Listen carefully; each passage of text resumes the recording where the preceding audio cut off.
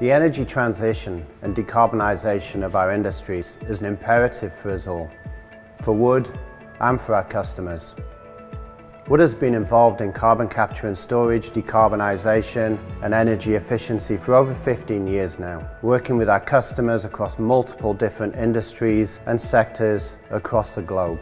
We're currently involved with the OGCI, which is the Oil and Gas Climate Initiative, which brings together 13 of the world's major energy and oil and gas companies to look at the challenge of how they decarbonise their industries and their investments. Our scope on this project is to look at the conceptual design of a carbon capture programme in the northeast of the UK.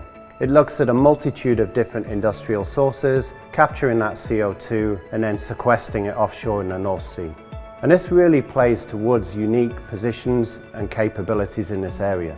Our expertise in process technology, the capabilities that we have around modifications and engineering development on existing facilities, the compression and the transportation of CO2, as well as our experience on the offshore oil and gas facilities which will be needed in the future to sequester CO2.